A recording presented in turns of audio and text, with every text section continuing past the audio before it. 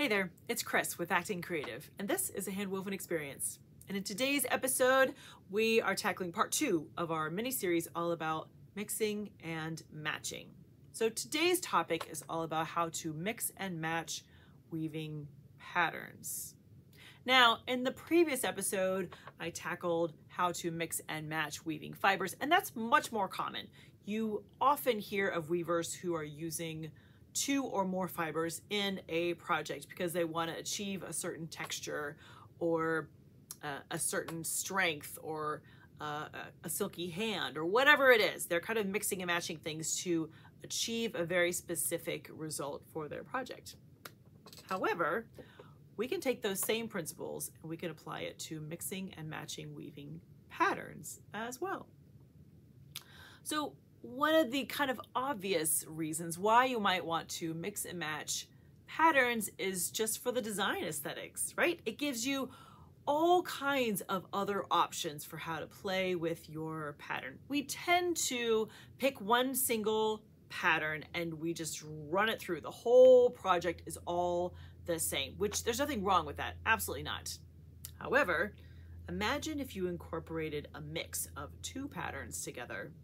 The options would just be endless. You would have all kinds of choices in front of you. One of the easiest ones I think to incorporate is plain weave, right? And I tend to think of plain weave kind of as a neutral color if you want to compare it to like the color world. Is that what it can do is by putting in a little bit of plain weave strategically in your pattern, it gives your eyes a break so that whatever other, probably more exciting pattern is happening, it looks more exciting because you've given your eyes a little space using plain weave. Let me give you a visual so you know what I'm kind of referring to.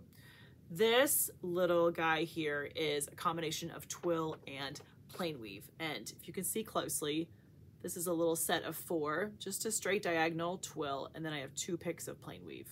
Twill, plain weave, back and forth and back and forth. But it's a very cool visual, right? Like this almost looks braided, I think, because you have a little space here, a little space kind of on either side, kind of frames it. That's just by combining multiple patterns in your fabric. I really love that. I think it's so fun that it looks different with each color. That's just an added benefit. But design aesthetics is one of the big reasons why you should consider mixing and matching patterns. Imagine that you're working on a waffle weave and you add a couple extra rows of twill in there.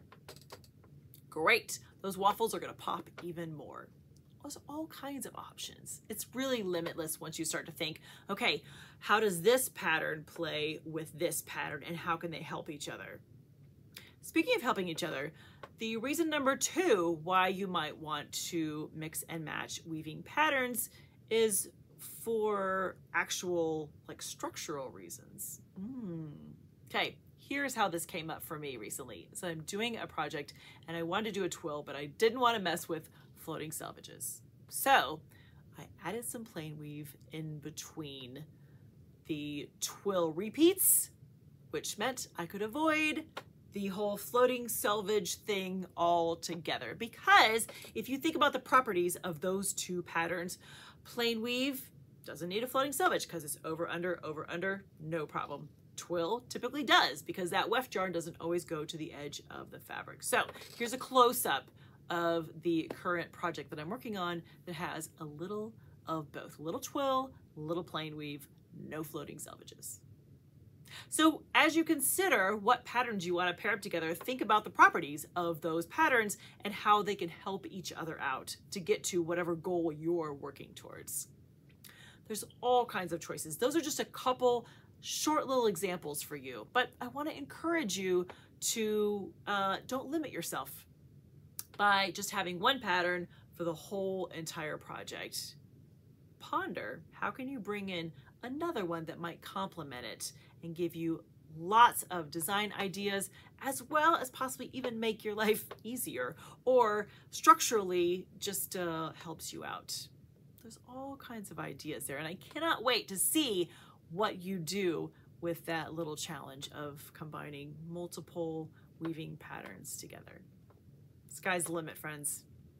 All right, I hope you've enjoyed this 2-part series all about mixing and matching both weaving fibers and weaving patterns, because I know you. You're a wildly creative weaver that can do all kinds of amazing things just by mixing and matching various elements. I can't wait to see what you come up with. All right, have a great week. Happy weaving.